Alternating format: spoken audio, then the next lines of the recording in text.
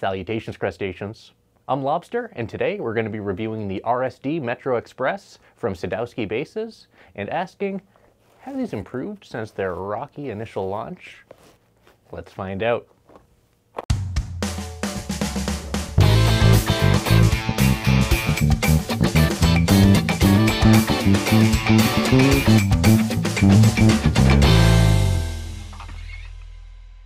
This is the Sadowsky RSD Metro Express bass, a collaboration effort between Sadowsky Guitars and Warwick. So Warwick and Sadowsky are now hand in hand. Sadowsky is still producing their US-made basses, but their Metro series basses have moved from Japan to Germany and are being produced by Warwick. And then the Metro Express line, which is what we have here, is produced in China in Warwick's rock bass factory. We did an unboxing of one of these basses back in, I want to say, November of 2020, which was the first run of these basses, and it was less than stellar. It was pretty bad, in fact, and I had a lot of hopes for these basses, a lot of high hopes considering that Roger Sadowsky was putting his name on it, and he is a titan within the bass industry for a reason. I ended up returning that example, and I waited a bit until we got a second run, and this bass is part of that second run. So we're going to see today if it's improved in the quality department, because that was a bit rough early on. Now let's talk about the specs of this bass. The bodywood is a coma, and that is finished in a beautiful metallic green. We have a white pickguard and a control plate with 4 controls there, and this is a Sadowsky preamp, but it's missing the vintage tone control. You have a master volume, a master blend control, and then a treble and bass separate, and I believe the bass control is a push-pull for a preamp bypass. However, you have no tone control, which is kind of a bummer on a jazz bass, as every other jazz bass out there pretty much has a tone control, so just a thing I want to point out. The vintage tone control upgrade kit for this bass is around $100 to $150, but I do wonder why they didn't just include that in the bass and just bump up the price accordingly. I think people would rather pay for a fully equipped Sadowsky preamp out of the box versus having to shell out an additional $100 to $150 for the parts, plus perhaps additional labor if you're not comfortable with installing it yourself. So that is definitely something to consider. The pickups are Sadowsky branded pickups as well, jazz pickups, single coil, and together they sound great. However, this is a spicy preamp, and paired with the single coil pickups when they're soloed, if you're in a noisy environment, you're going to get quite a bit of noise. One thing I need to point out about the PJ version of this bass, which we do not have here today, my original one was a PJ, I would not recommend getting it at this time. The bridge pickup that you have in the PJ bass is still a single coil, and combined with this preamp, which again does add a lot of kick, it also boosts any sort of single coil hum that you're going to get.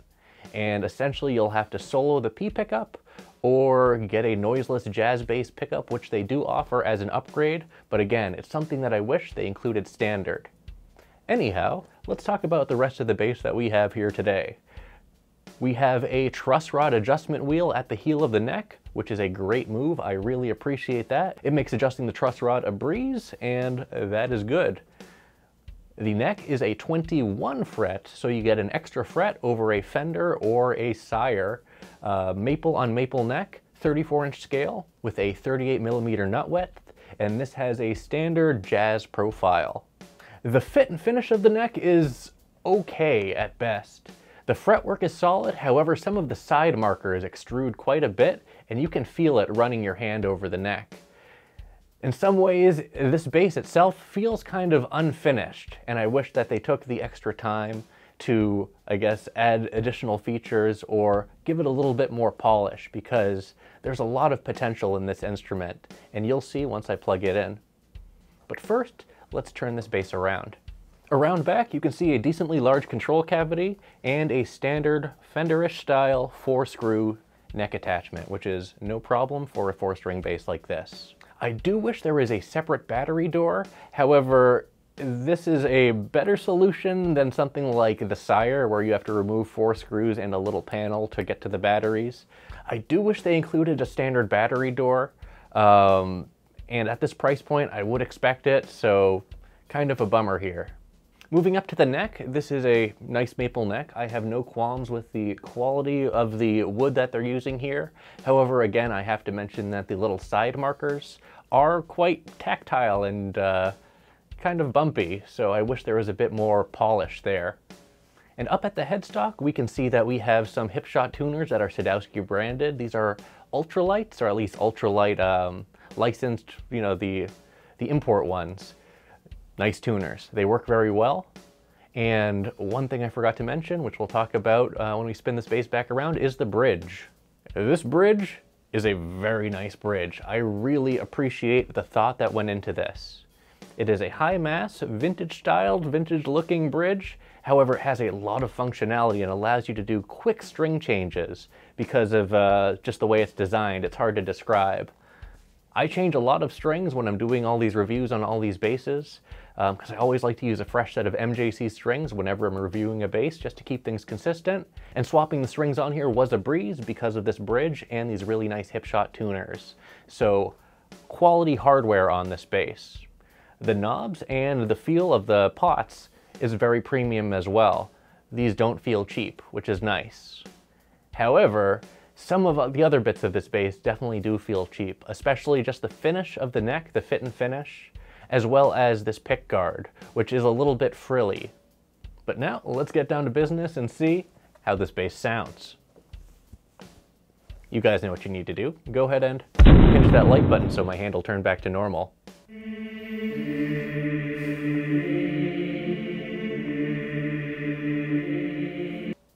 Thanks.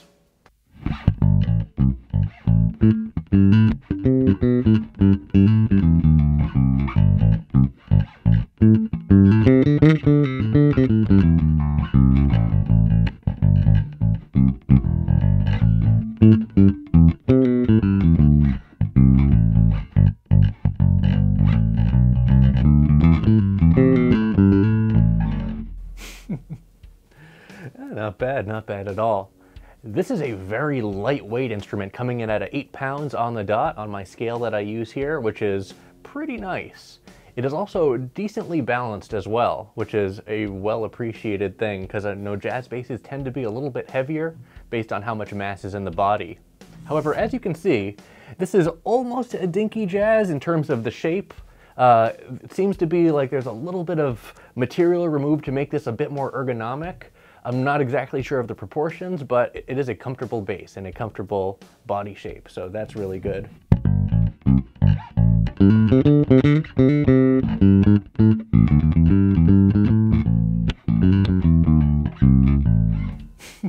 So, has this improved from the first run? Yes, this is a definite improvement over the original one that I got. That one was just a mess, and it's a shame that they were rushed out to release in that condition. However, Roger said he was going to take care of it and the subsequent runs would be better and better, and he has delivered here, which I really appreciate. I purchased this bass with my own money. I'm not sponsored by Roger. Roger didn't provide this bass specially for me or anything. This is a production example, and it has improved from the first run, so that is good. Everything isn't all sunshine and rainbows though. The first thing is just the preamp and pickup combination. These are great sounding pickups, especially together, and this is a really nice preamp. It's a boost only treble and bass control. Again, my biggest gripe is the lack of a tone control here, because you can buy a Sadowsky drop-in preamp with the jazz plate and everything for about, I think it was like 160 bucks. Something along those lines, 160 to 200. I don't remember the exact price. I purchased mine from Tomon, but I believe they're available at other places as well. And I popped one in a Sire, and I loved the end result. And that has the vintage tone control. Yeah, so this is a great sounding jazz bass. It has a beautiful jazz growl, and it has a lot of kick to it, thanks to this preamp. Let me show you what this sounds like with the preamp bypass so you can see how much oomph that this preamp adds, even with the controls all the way down. Now this is a boost-only preamp, so you don't have any sort of cut, which is kind of a shame that they're leaving out the vintage tone control, which will give you that ability to kind of smooth things out and give you a little bit of cut, at least passively. It's not the same as a boost and cut on the preamp, but I appreciate the inclusion of a tone control in a lot of preamp configurations, and not having it here on a jazz bass where a tone control is usually expected is kind of a swing and a miss here for me. That being said, the tone of this bass is beautiful. So here's the bass with the preamp bypassed.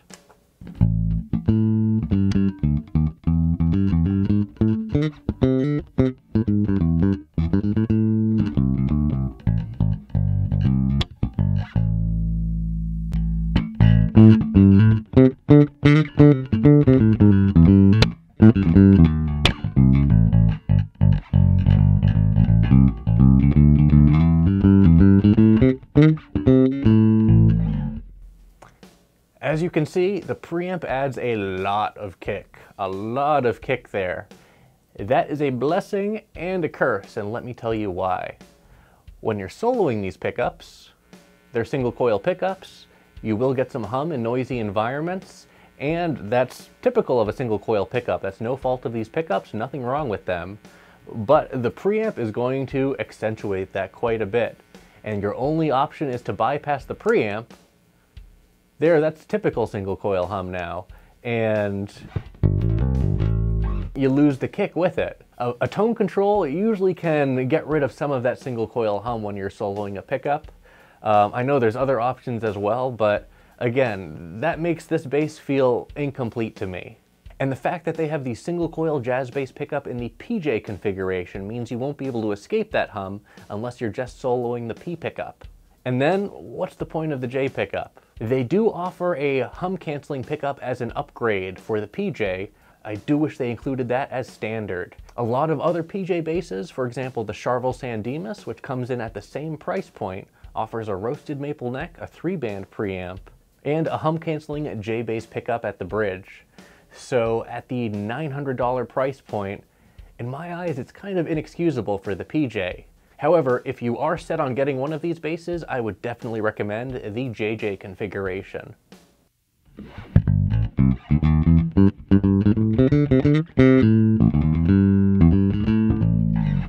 Now let's go ahead and play with the preamp a little bit. We're going to go ahead and boost the bass to about 50%.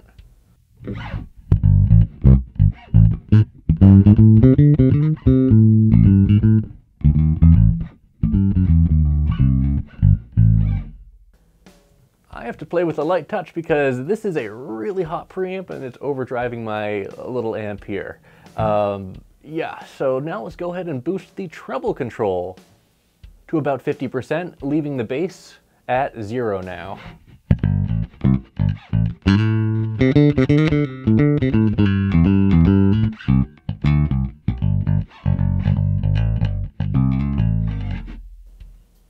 Not bad, not bad. The treble control in my eyes is a lot more usable. The bass control can give you a little bit of a bump, but go overboard with it and you'll pay the price. Now let's check out these pickups individually. Here is the neck pickup.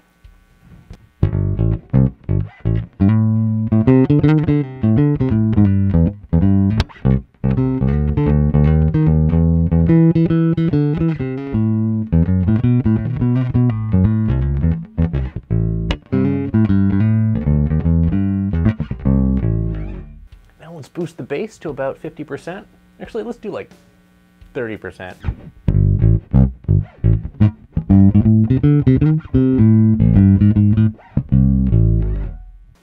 And boost the treble.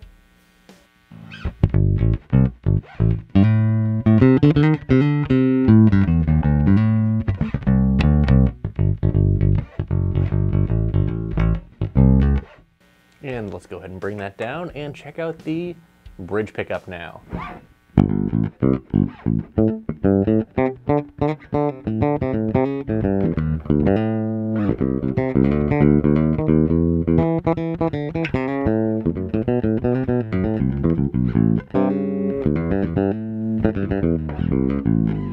I believe this is in the 70s position. Correct me if I'm wrong. So you do get a nice growl out of this jazz bass pickup in the bridge position.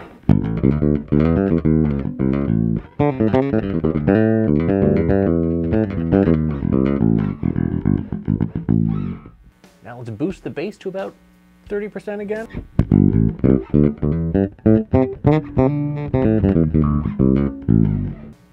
And let's bring that down, and here's the treble at about 50%.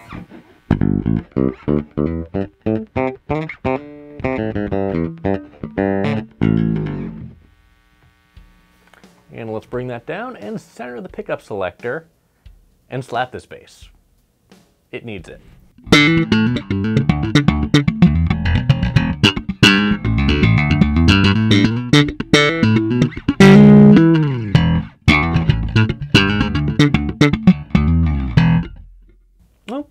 Okay. So the tone, not bad at all. I wish so much there was a tone control. Let me show you why. I'm going to go ahead and put this bass down, and I'm going to show you another bass with a Sadowsky preamp that I have right next to me. So this Sire V7 Vintage I purchased used for $450, and the preamp was, I believe, around $200 shipped from Germany. I don't remember the exact price. But overall, that's about $650. And you can do this to a new one as well. I know the V7 starts at around $500 and tops out around $700 and change. This is a preamp that will drop in anywhere. And it has the vintage tone control. So if I am using a hot set of pickups, I can mellow them out quite a bit.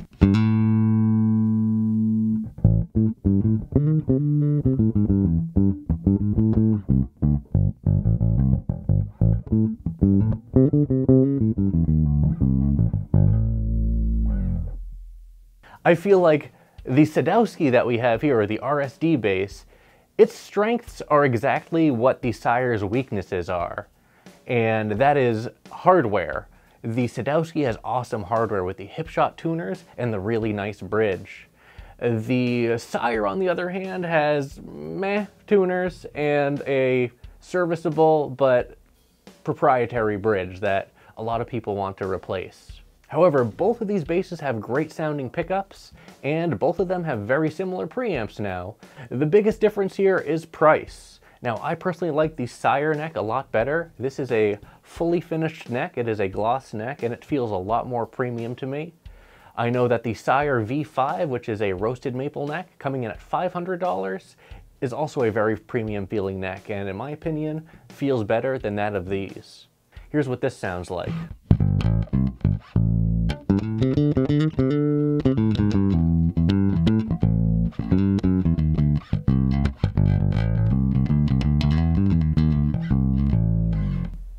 And then here's the preamp bypassed.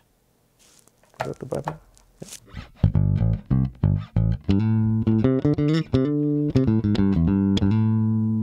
As you can see,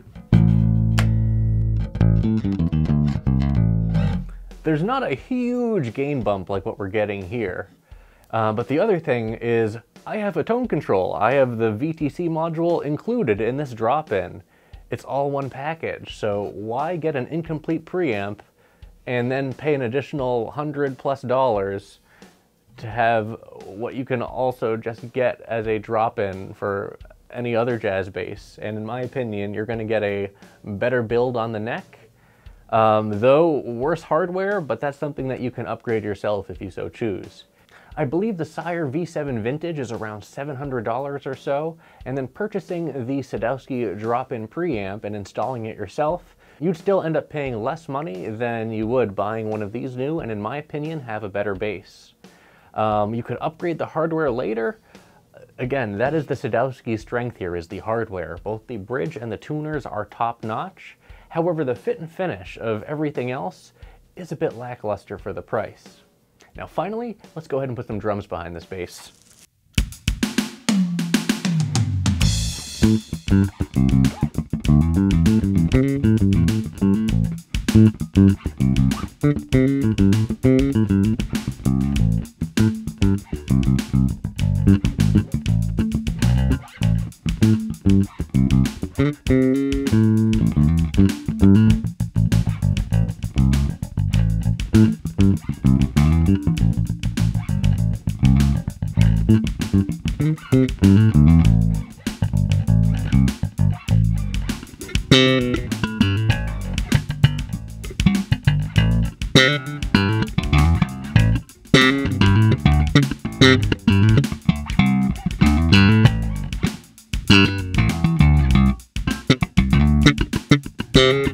So